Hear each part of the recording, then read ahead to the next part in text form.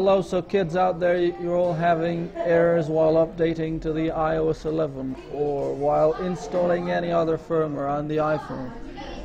This is a new issue caused by the new Apple update of the iTunes, which is 12.7. You got to see that right here. It won't allow you to update easily to the new iOS on your devices. It might need you to restore or do something. The solution for that is to, first of all, let me show you the solution for that.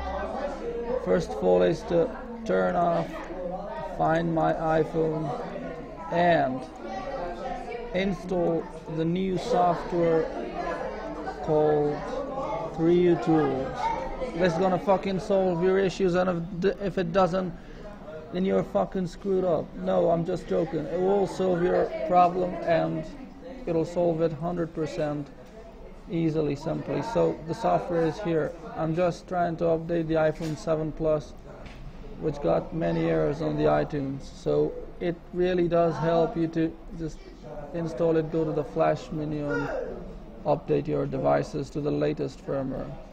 Thank you.